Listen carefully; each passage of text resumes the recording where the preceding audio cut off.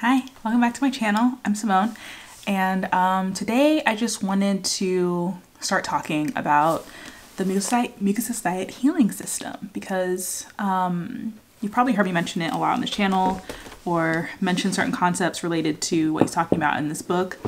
And basically the main reason why I started this channel at this time was because I really wanted to document my transition. And even though I'm doing a long juice fast pretty like early in my conscious transition, I've actually been transitioning for a long time without knowing it for like 12 years. You know, I would consider when I started transitioning around that time when I was 23. I'm 35 now. And I've had like a long storied journey to just trying to be well, just trying to feel well, just trying to feel better, and just trying to heal myself, you know. I used to be very, very ill back when I was 23. And so was Arnold Arid around that same age, actually. I'm gonna do a video talking specifically about him, like who he was and his journey. In this video, I kind of just wanted to give a taste of like how you could just get started with this. Because the reason why I thought about making this video first is like a way to talk about this is that when I first read this book, there was one person that I immediately thought about. My friend Izzy, if you're watching, hi Izzy. And it was funny because I was like, you have to read the book, you know, it's so amazing. And she's like, can you just tell me what to do? Because I don't want to read it right now. Or like, I can't remember what she said, but she was just like, can you just basically give me the Cliff's Notes of like how to get started? And because I know how she already eats and everything, I just told her like, you know what, just focus on eating fruit and then eating salads. Like, just keep it real simple, you know? I'm like, that's how I'm going to be eating, just like based on what I've already done, you know, going vegan, plant-based. I was already like eliminated a lot of the pus forming foods. My friend had too, so like it was just not that hard to just be like, yeah, just like start there and then start doing these enemas. And she started doing them before I even got to do it because like I was traveling at the time. That was like my advice to her at the time. I can't remember exactly what else I said, but I think I just kind of boiled it down to like just focusing on fruit, to try to eat like 1 or 2 types of fruit at a time. And then just eat that first before eating vegetables or fruit, and then eating vegetables, and to try to just have like these big salads, you know. And I think that might be what I said to focus on, like whatever else you want to eat, just eat it after the salad maybe. I think that's like how I described it. So I thought I could maybe do a little better now that I have more experience and more understanding of the system, because that was like after just reading it basically once and not even having a lot of experience with it myself. So in this video, I just kind of wanted to give a taste of like what you could start trying out if you haven't gotten to read the book yet, but you're curious about it, especially if you're drawn to doing like a long juice fast, like getting a sense of like whether or not a juice fast might actually be right for you at this time. I thought this video might be helpful.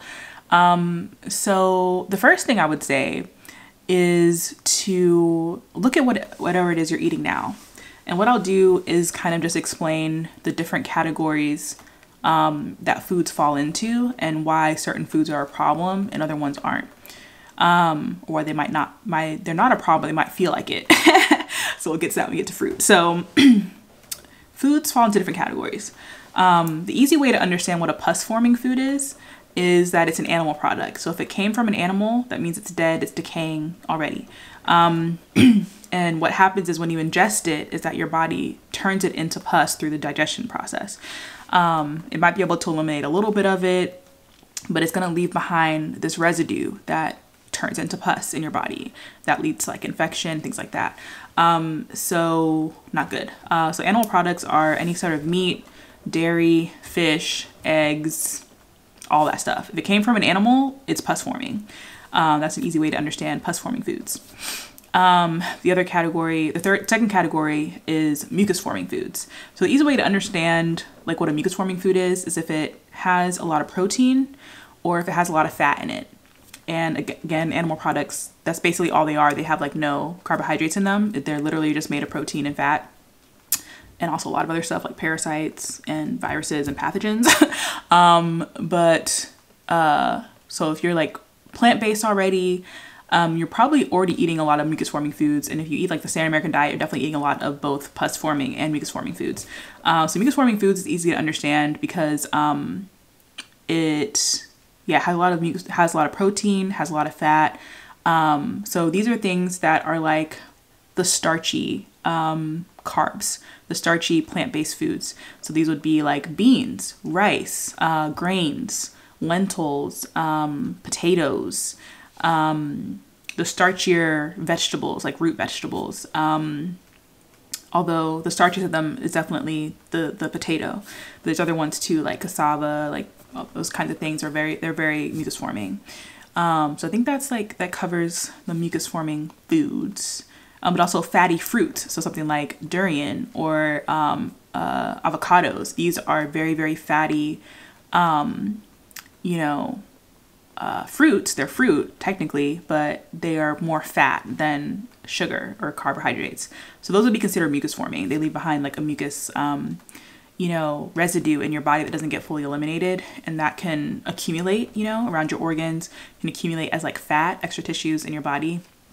It can just cause a lot of problems the same way that pus does in the body. Because pus is basically just a very concentrated form of mucus, but it also has the extra layer of coming from a dead decaying flesh and animal. So it's just like not great. So that's like the pus forming foods and mucus forming foods. And then you also have the acid forming stimulants. So these are things like coffee, tea, drugs, spices, anything stimulating, anything that is not a fruit or a non-starchy vegetable that doesn't necessarily cause mucus or pus in the body, but it does leave behind this like acid residue that builds up, so any kind of drugs, anything that's like foreign to the body in any sort of way that is not like a fruit or a green leafy vegetable or an herb or something like that, which herbs would count in that category of like non-starchy vegetables. Yeah, anything not in that category, but also not pus forming or not mucus forming could be considered like an acid forming stimulant. The other thing to know about pus forming foods and mucus forming foods is that they're also very acid forming in the body. They're acidic, so there are some things that just cause acid and not the mucus and pus, and some things that also cause mucus and also cause pus, but they're all acidic. They all kind of contribute to your body being in a more acidic state than an alkaline state. So those are the foods that in this diet, you're systematically moving away from, because the problem with those foods, which is probably the majority of what you're eating if you're coming, to this journey, is that those foods cause constipation, or those substances cause constipation. And the foundation of all disease in the body, all symptoms you're experiencing, anything that gets you out of a state of homeostasis, which you've probably never been in your whole life. None of us probably have been in a total state of homeostasis. But all those things are constipating. They're either constipating you in your colon, which is very important to like keep that clear and that moving. There's constipation in that way. There's also constipation of your cells and your tissues. And all these different substances I just mentioned cause constipation in the body. They don't get fully eliminated unless you're eating maybe some mucus-forming foods and acid-forming foods in conjunction with something that can help it eliminate. But it's never going to be like maybe a perfect elimination, but it can get you closer. And that's what he talks about in this book, is how to combine foods and combine certain menus and meals to be able to systematically kind of transition away from the worst foods, towards like the healthiest foods, the foods that are actually going to be dissolving waste instead of leaving behind waste. So, and leaving behind the waste is like the constipation that he talks about. That's why it's an issue. You're just basically inundated with all this waste, all this stuff that's not supposed to be in your system. It's mucking up the works. And when the obstruction in your body gets it gets like so great and so intense that your body can't eliminate it, that's when death occurs. And he talks about what life is, like how life-giving foods or life-giving things in life, contribute to being alive, and what certain things actually contribute to you being dead. So that's kind of how intense this book gets, but that's like in very simple terms, like how things work. So your body's always going to be trying to heal you. It's always going to be trying to keep you alive. That's why people can survive the crazy things they do to their body for so long, and why the majority of us, now that there have been things to like kind of stimulate us and prop us up for a long time, can live into like what we consider to be old age. But I don't think 80, 90 is old age, like I don't think it's natural that people should be deteriorating also 20, 30 years before they reach their final age. None of that ever seemed normal to me, and like it feels extremely abnormal to me now after reading this book, when it just seems like all that is very optional and not a guarantee. So yeah. And then the foods I want to talk about that are mucusless, meaning that they're not going to leave behind any sort of residue in your body. These are fruits and green leafy vegetables. I should also mention nuts are mucus forming. He mentions it kind of in two categories in the book, because they're very like low mucus forming if you eat them the right way. Like if you eat nuts with like dried fruit, for example, it's going to eliminate a bit better than if you just eat them by themselves. But they're very fatty and they're high in protein, so they are in the mucus forming category. But they're good for the transition if you eat them. And yeah, so when we talk about the mucusless foods, we're talking about fruits and non-starchy vegetables. So fruits are mucusless. They also dissolve waste in the body. So if you have like a lot of acidic waste, it's going to be able to dissolve that chemically. It can also like mechanically dissolve waste as well to some degree.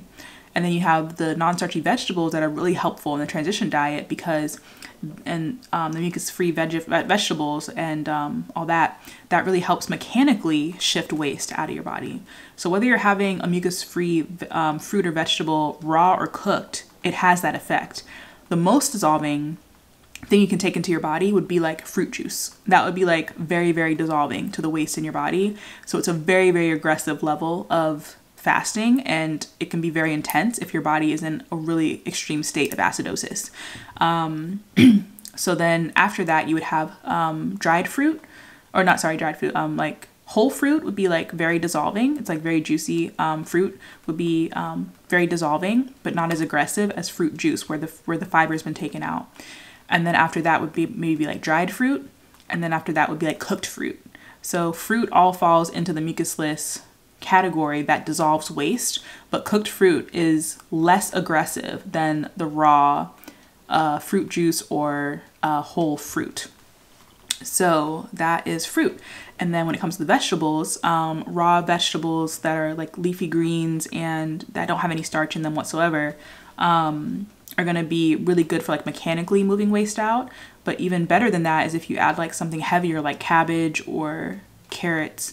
If you cook the cabbage, or if you cook like some broccoli or something like that and also have it with a big raw salad that's mainly made up of like greens, then that's going to mechanically be able to start moving waste out of your system, out of your colon. And this is really good if you're starting to like get into dissolving a little bit of waste, but you have like a very acidic state. The salads really help to actually like kind of sop up a lot of the poison that are trying to come out of your body and prevent it from like recirculating in your system. So they're very important for the transition diet. To focus on these two categories the most when you're trying to heal or dissolve waste or kind of move backwards from a really intense state of acidosis. You focus on the foods that are going to dissolve waste, and then you kind of choose within that realm like how aggressive you want to be with it. You don't have to do it the same every day. You can like switch off. You can do whatever you need to. If you can only handle cooked fruit, then just go with that for a while until you're able to like incorporate more raw fruit. I'm at a place in my journey, because I've been transitioning for so long, for like 12 years, that I'm able to handle raw fruit juice like no problem. I'm not having like really intense symptoms at this point in my journey. Like that could change. Like sometimes you get so clean, actually not sometimes, I hear this story a lot, that you get so cleaned out that you can't even do long fasting anymore. You can't do any kind of fasting.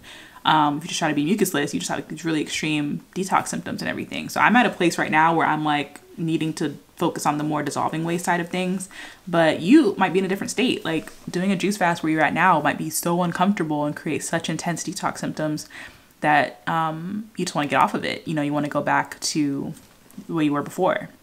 So that brings me to the elimination, understanding how your body's eliminating things and what symptoms come up when you're eliminating, and how to like kind of work with that process. So if you want to start with the Mucusless Diet Healing System and you haven't read the book yet, my first suggestion would be look at what you're eating and look at how you're eating. Are you eating the standard American diet? You know, are you still eating a lot of pus forming foods? If you're doing that, I wouldn't recommend going straight into fruit. You would be having a very, very intense, extreme reaction if you just go straight into eating a lot of fruit. I would focus more on neutralizing the acidity in the body by having a lot more salads and having a lot more veggies. and also doing the mucus lean things, like still eating mucus forming foods. As long as you're having them with a big salad, you're going to be able to eliminate them better, and they're going to be able to help with that process of mechanically moving waste out of the system. So you can start there. Let's say, you know, you are coming from the standard American diet and you also wake up, as soon as you wake up in the morning and you eat something pus forming, like you immediately wake up and eat like bacon and eggs. If you're coming from that extreme level, I would say the first step would probably just to be wait like 2 hours to eat and just see how you feel in that 2 hours. If you're drinking a lot of coffee, you know, just see what it's like if you just try to go a day without coffee. What kind of extreme symptoms are you having in that time? What you might notice, I used to be very addicted to coffee, so I know what this is like. Coffee is very addictive. When you don't have it, you feel weak, you feel tired, you get headaches. You just feel like your brain isn't working, you know, because you've been propped up on all this really intense stimulation, and it's so acidic that it kind of matches the acidity in your body and keeps things moving in that direction of like more and more acidity. So when you take it out, you actually start feeling all this acidic waste start recirculating in your system, and that's what causes all those symptoms that you're experiencing. This is one of the most important concepts to understand from the book, is like what is actually causing your symptoms and what's really going on there. It's really just your body trying to eliminate waste. That's it. If you can help your body on that process of eliminating waste, then you're not going to experience, you know, those extreme detox symptoms. There are ways for you to handle that waste in ways that are much more comfortable than just like forcing yourself. So just like quick cold turkey. So he has suggestions in the book for how to like get off of stimulants and caffeine and stuff like that, like which drinks you can switch to over time. He didn't have access to the kind of juicers we have now, so he didn't really have like green juice, but I would recommend if you're coming from a very, very acidic state to like start by having a lot of greens and salad, like incorporating those into your life and trying what you can to get off the pus forming foods. Trying to go more towards plant-based and vegan and incorporating more salads. That would be a good place to start. And just see what happens. Like I said, if you just try to fast 2 hours in the morning, just like pay attention to your symptoms and just see if you can like start delaying when you first start eating, and then making the first thing that you eat some fruit or a salad. You know, if you still need to get the salads in before you start having any fruit in the day, just try that first. Just start with that and see how that goes. So that would be like some suggestions for where to start if you're coming from that. If you're coming from already eating pretty healthy, like you already have been eating like vegan, plant-based for a long time, like how I was, you might be able to start out being more aggressive with your transition. Like you might be able to just, you know, have like a mono fruit meal, like a raw fruit. Like if you already eat a lot of raw fruit, you don't have any issues with it, you can just like make fruit your first meal. If you've been having like oatmeal in the morning, or you've been having something like mucus forming as your first meal, just try to switch that out for something that's just fruit based. And even still, you can start with like, you know, like a smoothie bowl or like a smoothie if you don't want to go straight to doing fruit mono meals. If that's like sounds boring to you, or it's not filling enough for you because you just need like a whole lot of fruit at that time to like be satisfied, try something else, you know, try something that's fruit based. You can just kind of get into that habit of breaking your fast like overnight, you know, with something that's actually going to be dissolving the waste more than just completely stopping the elimination. The first thing you eat in the day is something mucus forming. You're stopping the elimination in such a way that your body has to like freak out and like send all the troops to just like deal with the incoming situation. So one of the most important concepts from the book, like I said, to understand is like how elimination works in your body, and understanding that concept of like whether you're like helping the elimination along or you're stopping it completely. Those are the choices that you're making in the day. Am I going to be choosing something that's, you know, going to be dissolving the waste and helping the elimination move along so that I get more of that healing in? Or am I going to choose something that stops it in a way that's comfortable for me, but is still helping to mechanically move the waste out? Or am I putting something in that's creating more waste, that's creating more constipation by eating something mucus forming or pus forming? If I start with those things, you know, what's that really telling my body? You know, that we're in a state of crisis basically all the time. So those are the choices that you have when you basically choose what you're going to eat every single day. And we can basically start over each day. You can decide like, oh yeah, like I just kind of want to wait for as long as I can before eating, you know. The first time I feel hungry, maybe I'll just drink something instead of eating something at that time. Next time I feel hungry, then I'll start with some fruit. You know, you can just start kind of going in that direction. Again, if you're coming from already eating a lot of fruit, and you're already coming from like, already being kind of vegan and plant-based, already kind of like eliminated the pus forming foods out of your diet, then that's a place you can start. Where you can start switching things. So that's what he emphasized in the book, is that you don't have to make an extreme change. Like you can kind of tailor your own transition onto the transition. However it is that you need, like you can just make small changes here and there. He he says that for some people, the no breakfast plan, just like literally skipping breakfast and just having like something liquid, could be enough to heal some people's ailments. Just that alone. I've been doing that for many, many years. I basically have only been eating 1 or 2 meals a day for a long time. So I have a lot of experience with that. I think that's, again, why it's so easy for me to do this juice fast that I'm doing, why I'm probably gonna be able to stay on it for a while. If that's what my body's telling me we can do, because my body's not giving me any signals whatsoever right now that I need to come off of this fast. Like, it just feels like, you know, I'm just coasting. I've only had 1 juice today. And he says, like, the less juice you drink on a fast, you know, the more aggressive the fast is. So I'm in a pretty aggressive state of fasting at this point, and I'm not experiencing any detox symptoms. I've been doing my lemon enemas every day, and that, again, I do the lemon enemas to help the waste keep moving through. So what else did I want to say about how to start? He has a section in the book called The Diagnosis, and that's a really cool section because he gives you kind of clear instructions on how to like do a test on yourself. You can just do a day where you just have fruit. You can do 2 days if you feel like after that first day you want to keep going and seeing what happens. You can also do 3 days. He's like, so 3 days doing all fruit is going to be totally safe for you. Even if you're experiencing a lot of really intense detox symptoms, you're getting such valuable information. It's possible, you know, to just get so much out of it that you might want to keep going, you know, after the 1 or 2 days and go to the 3rd day. If you eat fruit for 3 days and you're not experiencing any detox symptoms, you're feeling really good, then you know that you're in a state where you can actually do potentially some more aggressive cleansing. You know, you can maybe be able to do a stronger lemon enema, like the kinds that I do. I do pretty strong lemon enemas, and not many people can handle the kind of strength that I do.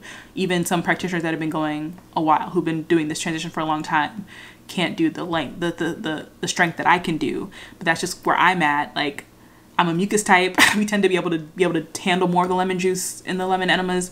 And we tend to be able to handle more of the fruit, more of the aggressive fruits, like the grapes and the lemons. We can do a lot of that because our body tends to like deal with the foods that we're putting in by kind of tucking it away from our organs. So our organs tend to be in like pretty good shape if we're catching, you know, things early enough. Like, I haven't gotten to a place where I was degenerating or experiencing like really intense symptoms or like really intense signs of illness. I was doing pretty good, even though mechanically I was still carrying all this excess like weight on me. I wasn't experiencing signals, symptoms that would be really, what's it called? Like made me think that I'm really sick, that I need to like be really careful. So I've decided to go more aggressive in my own transition where I'm at now. That's why I'm doing this juice fast right now. But I was also feeling drawn to it before I even found this book. And but if I had read this book and I was in a state where I was experiencing a lot of acidosis, I probably wouldn't even think that I needed to do a juice fast. I probably would have just stuck with the transition diet. And I was doing that. I was doing the transition diet type stuff pretty much to the T as I could, you know. I pretty much would just start with like a fruit meal, which I already did a lot of anyway, and then I would just have like a salad at the end of the day. If I wanted something mucus forming, I would have it after the salad, and the mucus forming items I was eating was stuff I was using up. So I had some like beans at one point, or like some bread here or there, just like seeing how different things made me feel. And honestly, I felt my best when I was just having the fruit and the salad. So I'm at that state in my journey where I can do that and feel totally satisfied and feel really good. I'm also really good with just all fruit days. I feel amazing on those days. I wasn't really experiencing any extreme detox symptoms, just a little bit of fatigue. That was it. I was already feeling a lot of fatigue in my normal life. And that's another reason why, for me, it made sense to kind of go to the fasting level that I'm at, where I'm doing more of the fruit and more of the dissolving of the waste, the aggressive dissolving of waste. Because it just felt like, for me, I had gotten to a place where I was so constipated that this old waste was ready to come out. It was ready to get dissolved. My body was just waiting for this moment to do this. So it feels right for my physiology at this point. But honestly, if it wasn't feeling right, like if I was experiencing really intense symptoms and they weren't going away with the lemon enemas, I would just come off the fast and just get into some salads, you know? I would feel like I got as much dissolving as I needed. But my body's not giving me any signals whatsoever that I should be coming off of this fast. Because I'm not feeling any intense detox symptoms. I'm very comfortable. I'm not experiencing any hunger. I'm not thinking about food. I don't miss food. So it's just not time. Like, this is what my body wants for me to be doing right now. And it feels really good.